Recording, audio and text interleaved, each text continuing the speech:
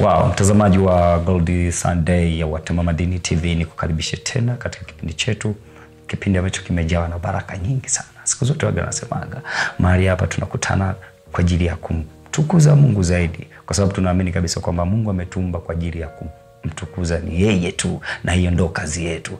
Madini yani yote madini anabeba kwa ajili ya kumuhusu Mungu zaidi. Na siku zote tupo hapa. Siku zote tunafurahi hapa. Siku zote kuna wakati tunasemaga utafika, tutacheza hapa. Tulia. Hii ni Gold Sunday ya Watema Madini TV. Nisiwe mwongeaji sana, ila kitu cha msingi usisahau kusubscribe, comment, kulike na kushare, na kupita kwenye akaunti zetu zote kama Facebook, Instagram na Twitter. Tunatumia kama Watema Madini. Lakini leo nipo na mwanadada. Wanasemaga mwanadada. Watu na voko zao, watu na mji wao. Kila siku anasemaga watu na voko zao, watu na mji wao. Tutaelewana tu. Na kama unazana mimi nakutania, utasikia mwenyewe. Dada, karibu sana. Asante. Jina lako mimi nanipaga utata kwa sababu baby nini? Babycia. Hebu nipe jina kamili, yani jina lile la kuzaliwa kabisa. Naitwa Babycia Ramuel. Babycia Ramuel. Yeah. Jamani Babycia. Hivi Kiswahili Babycia tutasema? Kiswahili. Malkia. Malkia. Yeah. Okay. Sawa. Kama alivyosema. Yeye anaitwa Malkia Ramuel. Sawa. Tutakuwa naye leo. Na leo hii moto utawaka. Mimi naamini kuna maswali mengi ambayo natamani umuulize. Nitamuoji tu kwa sababu tushapenyeza. Mama, yes. Tuanzie hapa. Wewe ni mzaliwa wa wapi? Mimi ni mzaliwa hapa Tanzania, Tunduma. Wow. Yes. Tunduma. Kabila gani? Mimi Manyema. Asili yangu ni Kigoma. Oh. Ya, ila nimezaliwa Tunduma. Wow. Hivi Kimenyema kusalimia za asubuhi unasema? Sijui kwa kweli. Okay. Sawa, tutaelewana. Ndo wale wanakuambia baba na mama hapo kule, ila mimi nilikulia. Kwa hiyo wewe ni mtoro, tuseme hivi. Wewe ni mtoro. So kwamba labda hujawahi kutana na kina shangazi hivi, labda baba, yani au ipo mixa baba kabila lingine na mama? Yeah. Okay. Kwa hiyo lugha ndani ambayo inapanda sana? Kuna hata ya mmoja haipandi. Zote hazipandi. Hivi ni nani aliyekufundisha kuimba? Hakuna aliyenifundisha, ilitokea tu. Nimeanza kuimba nikiwa mdogo. Okay. Yeah. Nikiwa mdogo, na tukisema kwamba ni nani aliyenifundisha hakuna. So, nilianza tu nikajua, nimeanza kuimba nikiwa na miaka 6. Yeah, nikaanza kufundisha nikiwa na miaka 9. Kwa ilitokea tu hivyo. Na pia napenda muziki, kwa nikawa ninajifunza hivyo ikatokea naimba. Kwa ndo katokea bwana nzuri sana. Ya Bwana bora yuko juu. Mama, sauti yangu mimi na mafua nzee karibu nyimbo ya wale. So nimejaribu kufuatilia nani zako. Yes. Kule nimekutana na nyimbo ni moja kama sikose. No, ziko nyimbo 3. 3. Alafu video ni moja. Video. Ya, mimi nilikuwa na nini? Video. Nimekutana na video moja. Hii imekuwa changamoto sana kwa waimbaji wengi. Kwa nini? Na mimi naulizwa kwa nini waimbaji yani mpeleke vitu, unajua watu kumuonekane. Unajua kama kama Nigeria, kama unafuatilia Nigeria wako hivi. Yaani utaona fulani katisha fulani. So sisi kwetu vipi? Okay. Changamoto labda wewe unabeseme changamoto kubwa kwa niseme kwa upande wangu. Siwezi jua kwa wengine shida ni nini. Ni kwa upande wangu. Umesema kwa nini nyimbo nyingi haziko YouTube? Labda kutokana na ratiba na mambo ni mengi. Yaani hapo kati wewe wimbo ukiangalia yani una kama mwaka kama sikosei miaka mingi mwaka mambo yalikuwa tu mengi. Nikawa nafanya huduma tu kanisani kawaida. Nikawa nakosa muda wa kufanya hivyo vitu vingine, mambo ya shule, kazi za watu. Ndio maana yani kumekuwa kimya, lakini sio kwamba kwa kimya. Nipo. Bwana. Nimerudi tena. Nikiimba hiyo nyimbo unakumbuka nini? Nakumbuka praise team ya Forest ya kwanza. Hivi kwenye ile live recording ni changamoto gani ambayo ulikutana nayo mpaka sasa? Hii kipenge. God Sunday. Mambo tu yalikuwa mengi kama unavyojua kuandaa ibada ya live inakuwa na mambo mengi, yani vitu ni vingi, yani ambavyo nikianza kuelezea hapa yani muda utaenda. Yani changamoto zilikuwepo na vitu vilikuwa ni vingi, lakini tunamshukuru Mungu alisaidia tukafanikisha. Na ndio maana tukajua Bwana, maana kimbe watu wanajua sasa ni yule. So mimi labda niseme kwa wewe kwa hizo chambana, najua kwenye wakati unafanya hiyo live kuna vitu vingi ambavyo umejifunza. Ni kitu gani kimoja ambacho unajua sasa kwamba hata mimi nikija kufikia ambapo sema sasa hichi lazima nije nikamilisha kule akikukamilika? Iko kitu sijaona. Kwa hiyo niambia kwamba ndo kila kitu kilikuwa fresh kabisa. Kila kitu kilikuwa fresh na hapa kwa kidogo hata nani hivi tu kwamba labda hata hivi. Changamoto ambazo zilikuwepo ni zile ambazo ni za kawaida tu ndogo ndogo ambazo huwa zinatokea. Maybe labda ulienda kwa maana ulipigia gauni moja ile, labda kwa fundi ukaenda, fundi akachelewesha kuleta nani kwa sababu labda hivi nini. Hizo hazikukuta. Unaenda kupiga makeup unakuta foleni, afu unaweza mda maana ndio mambo ya wanawake. Yaani utakuta yani hajamaliza hiki amepiga kingine maana hizo zikukuta kweli. Yaani kama nilivyokuambia, yani kwenye issue kama hizo yani changamoto zinakuwa ni nyingi. Zinakuwepo ndogo ndogo zile. Haziwezi zikakosa. Zilikuwepo kwa nikitaka kuandaa hiyo live ya kwangu nitajaribu kuzuia hivyo vitu visitokee. Hivi kwenye live yako hiyo utakuja ambaye mmoja kuja kufanya ni mtu gani ambaye unamtarget kuja kufanya naye nyimbo? Kwenye audio au video? Hiyo video. Unamtarget yani. Hapo mimi nataka mjini hapa usiruke nje. Nataka hapa. Kwa upande wa video natamani kufanya na Azalia. Na kwa upande wa audio Samboya. Yes. I see. Imekaa vizuri sana. Na kwa mwimbaji labda ambaye unatamani umshirikishe kwenye nyimbo wako wengi. Na mimi namtaka mmoja tu. Yaani huyu. Ili ndo tu. Mimi namtaka hapa mjini, hatutoki nje. Kwa kiume. Basi tufanye hivi. Kwa kike mmoja, kwa kiume mmoja. Kama nilivyosema wako wengi. Sasa mimi nataka wawili.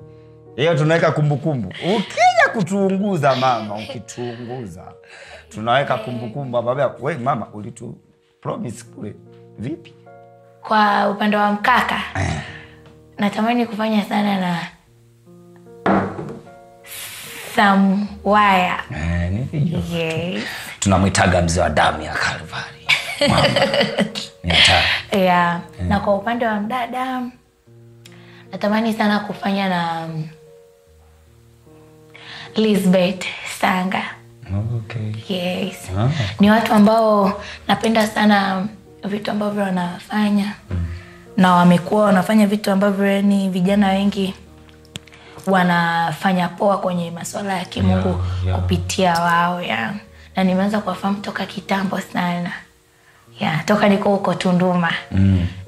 Wamekuwa wakifanya vizuri na kwa upande mmoja kwa namna moja au nyingine kupitia vitu ambavyo wanavifanya niseme hivyo wamenisaidia na mimi kufikia hapa. Hata kama hawajui ila ndo nalisema hapa yani. Mkono hapa. Yes. Kwa sababu tunasema Samwaya baba. Mia ya mia. Yes. Umepita baba. Wewe ni wanaupiga mwingi wewe.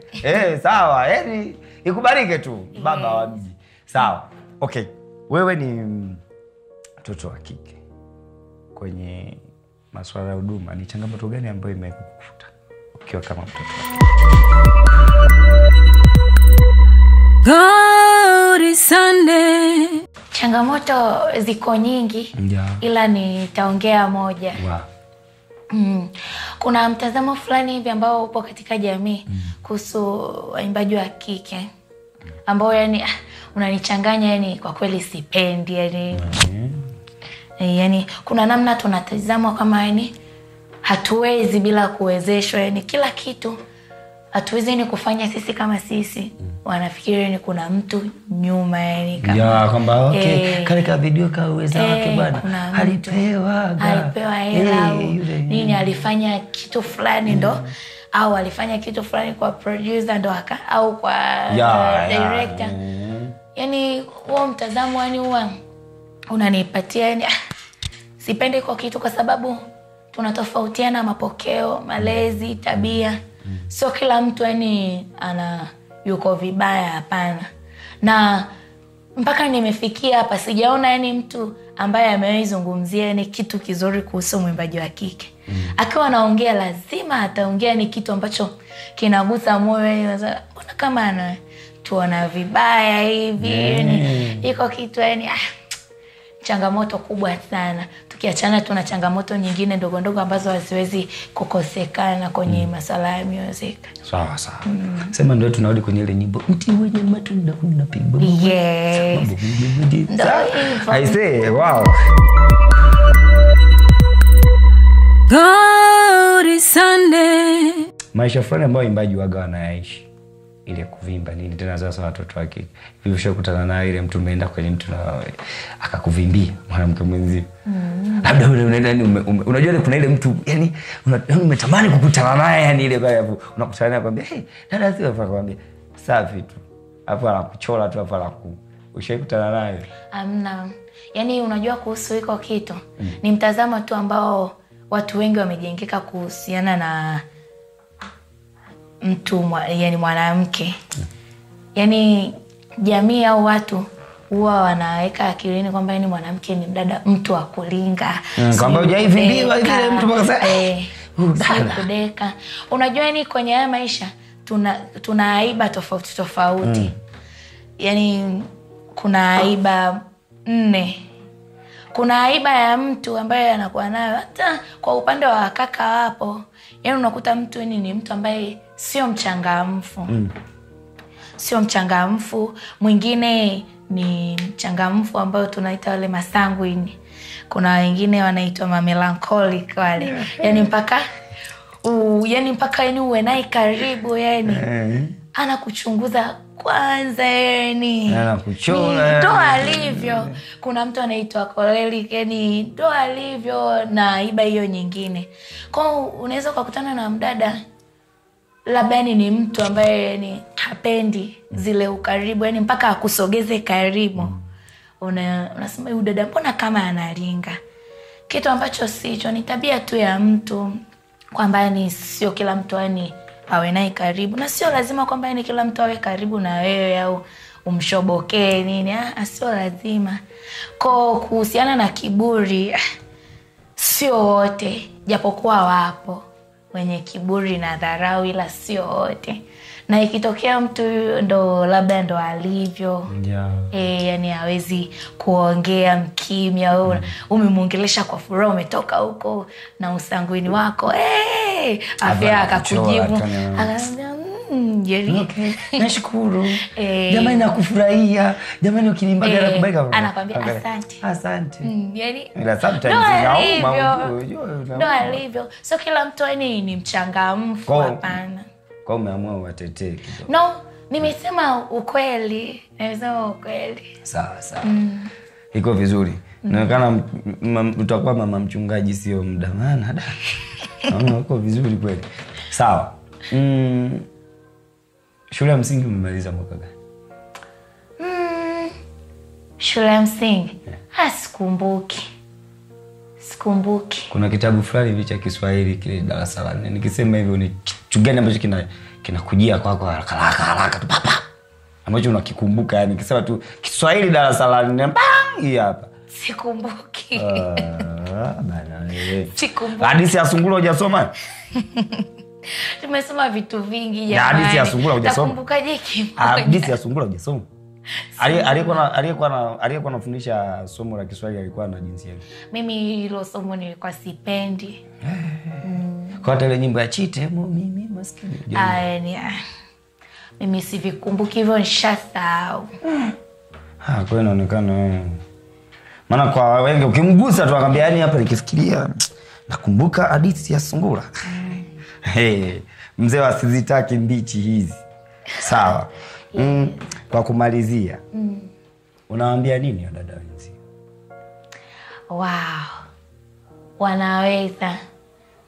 Wanaweza.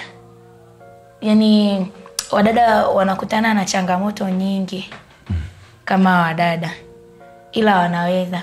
Unajua Mungu akikuchagua, unajua duniani tuko mamilioni na mabilioni ya watu. Kwa nawaambia si wanaofanya music wadada. Mimi nataka ucheze ngo zote. Wanaomjua Mungu na wasiomjua Mungu. Naanza kwanza kwa wanaomjua Mungu. Kwanza yani hongera. Naambia wadada hongera kwa kuchaguliwa na Mungu. Mungu amewaamini katika wadada yani mamilioni na mabilioni ya watu. Mungu amewachagua wao waliwakilishe jina lake. Kwa hongera, wajiamini, wafanye vizuri kwa ajili ya utukufu wa Mungu. Tusikate tamaa. Tusikate tamaa, tusonge mbele. Na kwa upande wa dada ambao hawamjui Mungu, aise kwa Yesu ni kuzuri. Kwa Yesu ni kuzuri. Nawakaribisha kwa sababu kuna faida nyingi. Kuna baadhi ya vitu ambavyo kuna muda yani kwenye masuala ya music huwa yanatufanya sana wadada tunakuwa busy na mambo ya Mungu. Unakuta kuna mazoezi, ratiba hii na hii. Unakuta ni muda mwingi unakuwa busy, uende ukafanya issue zako, unarudi unaenda mazoezi, unafanya hivi na hivi. Ni tofauti na wadada ambao hawamjui Mungu. Muda mwingi unakuta anafanya vitu ambavyo sivyo. Kwa wakija upande wa Mungu kuna faida nyingi. Hasa unakuta uko busy na mambo ya Mungu, unakuwa busy na issue zako, unajikuta yani unafanya vitu ambavyo vinatakiwa. Kwa Yesu anawapenda. Karibuni kwa Yesu. Kuzuri hiyo kwako kuzuri. Singa jingata. Karibu kwa Yesu, ni kuzuri sana. Alafu Yesu Baba yetu anawapenda. Kuna neno fulani hivyo wanaongeaga dada huko. Yesu anawapenda. Huyo ni Babycia. So Babycia nikimkosa kanisani namkuta wapi? Kwenye issue zangu binafsi? Ni Niko Mwanchelwa. Soko jipya. Mchongo gani unapiga? Mimi ni dada muuza vitenge, pia ni salonist. Nasuka dada nywele. Pia nauza na vitenge. Kwa hiyo tunapiga huduma, tunapiga. So kwa wale ambao labda wanategemea tu huduma tu kwamba hivyo mimi nitaimba, anakesha studio tu. Yaani hafanyi kazi, anachowaza tu ni kuimba tu. Ngoja tu niwaambie ukweli. Masuala ya music yanahitaji sana hela. Tukiachana kwamba ni muziki ni huduma, muziki unahitaji sana hela. Uweze ukategemea tu yani upande mmoja kwamba mpaka ualikwe zile pesa ambazo ukizipata ndo ziendeshe maisha yako. Kwanza unaweza kukutana na vikwazo vingi pamoja na mambo mengi ambayo yakakusababisha ukatumbukia mahali ambapo sipo. Kwa sababu kwenye hii issue ya Ukristo au mambo ya muziki, sio wote ambao wako upande wa Kristo. Wengine wamejificha, yani ni mambo mwitu, lakini yani wamejificha ndani ya kondoo. Kwa unategemea tu yani masuala ya music alafu haujishughulishi, majaribu yanakuwa ni mengi sana. Ndio unaweza ukajikuta yani unaingia mahali ambapo sipo. Kwa sababu huna hela, unahitaji pesa ya matumizi nini ujikimu kama mwanamke. Kwa tufanye kazi kwa sababu muziki unahitaji hela, wewe mwenyewe unahitaji hela. Lazima tufanye kazi, tupambane ili zile pesa unazopata zikusaidie kwenye mambo mengine ya muziki. Kuna mtu aliniuliza alisema eti dada Babycia, ile gauni uliyofanyia event ulishonea shinga.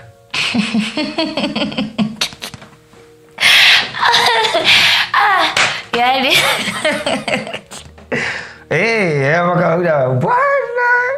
Sasa sasa tutakuwa pigo la Babycia. Nataka lakini kumbuka sikushona mimi tu, tulishona wote. Sawa, mimi na sasa ndio ulikuwa mbele, uliyewakilisha umoja wa kina mama pale mbele. Si ndio mambo yenu wanawake. Kwa hiyo sasa bidi niwasaidie. Mama pale kukostishi ngapi mama? Sikumbuki, unajua ni kitambo. Mimi yani tatizo langu ni moja, huwa sikumbuki yani nguo nilizonunua yani huwa hata tukamuulize fundi. Tutaenda kumuuliza fundi. I see. Hii ni Gold Sunday ya Watema Madini TV. Sisi kazi yetu siku zote tunakuletea madini yaliyobeba uhakika na utoshelevu. Usisahau kusubscribe, kucomment, kulike na kushare. Yaani hilo ndo la muhimu, na kushare. Si umeona kama hapa tumepiga story la bado sasa hatujacheza engo yenyewe. Hivi tunafanya bwana. Au tufanye ile pale. Ile kule. Maana ile ndo ina upako sana. Ile pale ile. So tufanye ile. God is Sunday.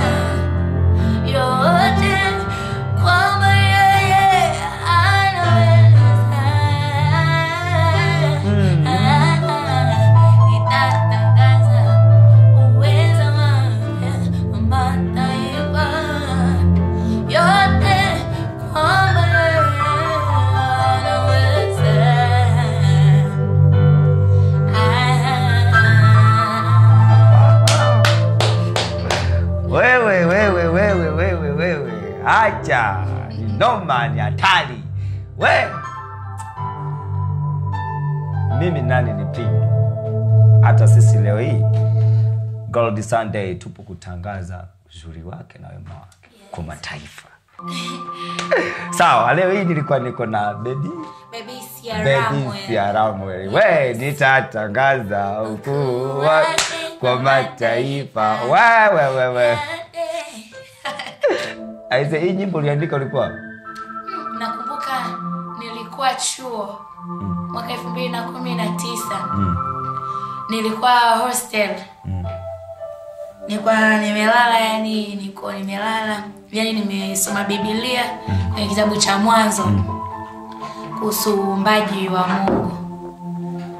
Hapo kitandani nilipokuwa nimelala nikaanza uwezo wake Bwana uko juu sana. Ye Bwana Mola kanjuu. Hapo nakumbuka kuna situation moja hivi nilikuwa ninapitia. Nikasoma hiyo kifungu. Nikakumbuka nikasema okay, Mungu anaweza. Uweza wake uko juu. Hakuna jambo lolote linalomshinda. Ndo mwanzo wa wao wimbo. Bila mimi napaelewa hapo nitatangaza ukuu wote. Hata mwenye hapo nipo kutangaza ukuu wake kwa macho. Hatari. Hii ni Gold Sunday ya Watima Madini TV. Siku zote tunakuambia kazi yetu kubwa ni kukuletea madini yaliyobeba uhakika na utoshelevu. Wewe ulijuaje kama tutatangaza na tupo kutangaza na tutazidi kutangaza madam tu Mungu katupa pumzi ya kufanya nini? Ya kutangaza. So usisahau kusubscribe, kucomment, kulike na kushare. Ni hapa Watima Madini TV. Tunakuletea madini yaliyobeba uhakika na utoshelevu. Asante.